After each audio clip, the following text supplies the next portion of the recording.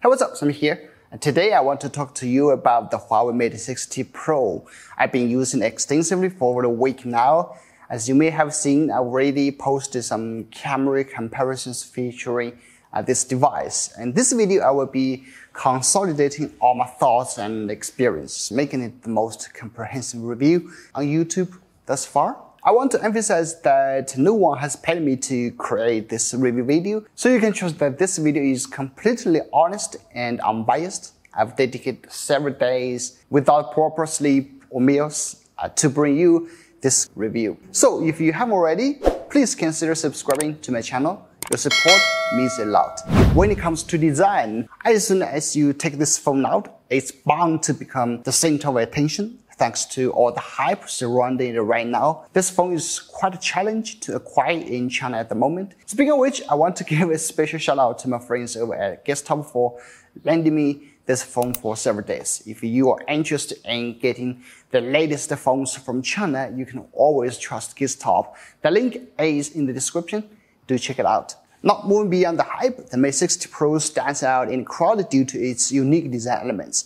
The distinctive ring camera module, the two-tone finish on the back, and the 3 dots on the front all contribute to its high recognition factor.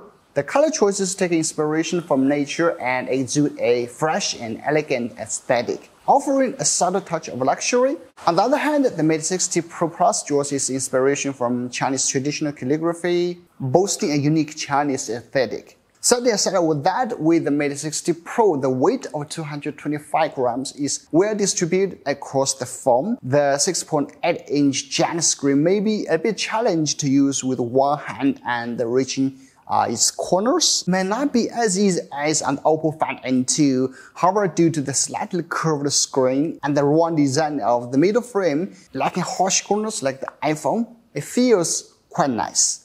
It's suitable for daily tasks such as browsing TikTok or Twitter. One thing worth mentioning though is the placement of the on-screen fingerprint scanner. It's positioned quite low and it can feel awkward to operate. If you compare it to the one on the Oppo Find X6 Pro, you'll find the latter is much more convenient. Fortunately, the Mate 60 Pro features a 3D depth sensor on the front, similar to the iPhone, which makes tasks like WeChat Pay, Alipay, and recently added face recognition payments much easier. As I mentioned earlier, the 3 dots on the front are truly unique and sometimes remind me of Chinese monks. However, you can always choose to hide the camera cutout in the settings. Anyway, you are probably curious about how this front screen looks. Well, the 1.5K screen looks fantastic, and the colors are comfortable. Even when viewed from different angles, we didn't notice any color deviation or similar issues. And the peak brightness is sufficient to keep everything clear, even under direct sunlight. Now let's dive into Harmony OS. The 4th generation offers exceptional smooth OS animations. The level of smoothness is truly impressive. Just take a look at how the app opens and closes. The animations are simply gorgeous, right? It is arguably the smoothest OS I've ever had the pleasure of using, making it an absolute joy to navigate. With the return of the Kirin chipset featuring its self-developed IP, it introduces some exciting features. For instance, there is the interactive always-on display, where the animation, like the charming chicken, this chicken, follows your hand's movement. Additionally, when you place your phone nearby, the screen lights up when you glance at it and turns off a few seconds later. Moreover, if the screen is unlocked and you are still looking at it, it remains illuminated. One standard feature that I've grown to appreciate is the air gestures. You can scroll up or down on the screen without even touching it. Initially, I thought it might be more of a gimmick than practical, but it's surprisingly responsive and incredibly useful. For instance, when my hands are occupied while eating, I can effortlessly browse content on the phone. You can even use it for a quick grab shot to crop a picture. Convenience at its finest. Another noteworthy feature is the AI privacy protection. When you are using your phone, absent the notifications as usual, allowing you to view the full message. However, if someone unfamiliar approaches the phone, the message content is automatically hidden. This adds an extra layer of security and privacy. This intelligent sensing feature is truly remarkable and enhances the overall user experience. Now let's talk about the hardware performance, and specifically with this phone encounters thermal issues easily. If you are interested in a deep dive into the Kirin 9000S chipset, I highly recommend checking out Geek1's video. It's covering the most detailed and professional review of this chipset. Though it's in Chinese, you can use YouTube's auto translate function to get English subtitles.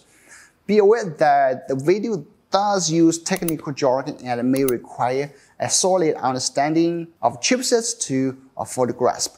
To summarize the key points from the video, the CPU energy efficiency of the Kirin 9000S is slightly better than the Snapdragon 888, and the GPU energy efficiency is on par with the Snapdragon 888. Now let's address the thermal issues. We all know that the Snapdragon 888 chipset has had its fair share of thermal problems, right? However, the Kirin 9000S offering performance comparable to the Snapdragon 888 is quite impressive. You can see the issues faced by Google's Tensor and Samsung's Exynos, for instance. So the main concern is how the Kirin 9000S handles thermal issues. In normal daily use, such as browsing Twitter, watching TikToks, and taking photos, it performs well without any issues. However, I did encounter one problem after extending the camera use, particularly when shooting 4K video for hours. In such cases, I noticed frame loss issues, like the one when comparing it with Oppo Find X6 Pro. Upon examination in Premiere, I found that the Huawei footage had lost 13 frames, resulting in stuttering during video playback. While I'm not a hardcore gamer, I do try a few games and found that in some, it managed to deliver the full frame rate, like 120 FPS in Glory of the King, without any overheating issues. I also played PUBG for half an hour and didn't experience overheating problems, pretty much like a typical flagship device. Additionally, I observed that the heat was evenly distributed on the back of the phone. Unlike some other phones I've tested that concentrate heat in one area, it's important to note that this is a newly released chipset and phone, and there are plenty of time for gaming manufacturers and Huawei to optimize performance. I believe it will only improve as time goes on. In the process of preparing this video for the Mate 60 Pro, many people have been asking about its satellite communications feature. Unfortunately, this feature is only available on devices shipped in the Chinese mainland, and it's only available in the Chinese mainland. Alright, so there's no way for users to use outside of China. I'm sorry about that. But if you do want to find out the core quality of this satellite communications, here are some I found on the internet. Check it out. 您现在听到的是由华为 Mate 60 Pro 播出的卫星电话，而现在您听到的是由传统卫星通话终端播出的卫星电话。 Judging from this test, it's clear that the core quality is quite good. It connects swiftly and doesn't fall short when compared to professional, expensive, and bulky satellite communication equipment. If you are an outdoor enthusiast and your area happens to support satellite communications with this phone, it is definitely something worth considering. Regarding the camera performance, to be completely honest, I probably shouldn't have invested so much time and effort in comparing this phone. The Mate 60 series was released in rush without advance notice or marketing, and the official launch event is scheduled for about a week from now. So it's possible that Huawei hasn't fully optimized everything yet, including camera hardware adaptation and color tuning. However, I have to say that even in its current state, it doesn't fall short of existing flagship phones in terms of overall camera performance, whether we're talking about video quality, stabilization, or photos. For more detailed comparisons, you can check out some of the comparisons I've done before. Now let's discuss what I like about the camera. The microphone on the Huawei Mate 60 Pro is exceptional. It delivers incredibly clear audio, effectively reducing wind and environmental noise, surpassing many others in this respect. But you know, the Mate 60 Pro supports up to 4K 60 FPS, so I'd like to compare that. But first, let's just compare this. So right now, okay, I hope it's the Ultra Steady Pro. Here, see the difference. The super micro feature is probably the best, allowing me to get extremely close to the subject for highly detailed macro shots. On the flip side, there are a couple of things I don't particularly like. First, the slow motion mode. I've noticed some color deviation in certain scenarios. For example, I tried it several times and my hand appeared way too red. Another issue, as I mentioned earlier, is the frame loss problem that can occur after extended use of the camera, along with the phone feeling a bit warm. However, I wouldn't be overly concerned about this. Historically, Huawei's Mate series has had better camera performance with Kirin chips compared to Snapdragon chips. Camera performance is, after all, one of the highlights of the Huawei Mate series. So let's give it some time to see if Huawei can address these concerns. I will definitely follow up on this issue. So please do subscribe for future updates. The Huawei Mate 60 Pro boasts a substantial 5000 mAh battery and supports rapid charging with 8 watts wide, 50 watts wireless, and 20 watts reverse charging. Well, I didn't conduct a specific battery endurance test. My daily usage, which includes taking photos, occasional web browsing, and general smartphone activities, easily lasted me an entire day.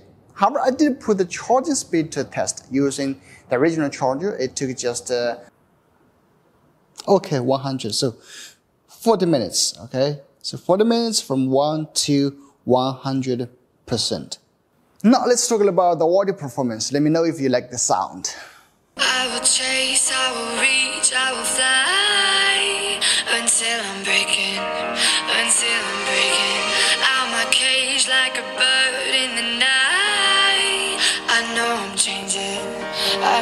changing it into something big, better than before.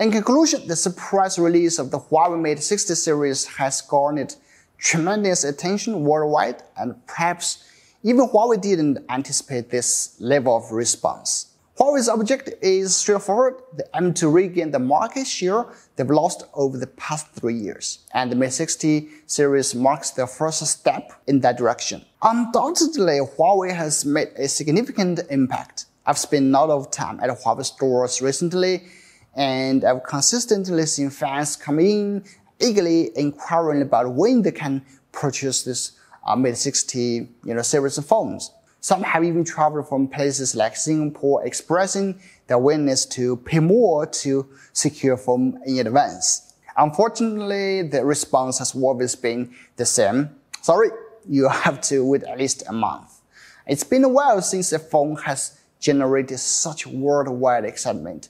Everyone loves the story of an underdog making a comeback. And for many users, this phone carries more symbolic meaning than just being a device. However, putting aside all the emotions, this is undeniably a competitive flagship that many people are considering purchasing. It does have its issues, and it's not at its absolute best at the moment.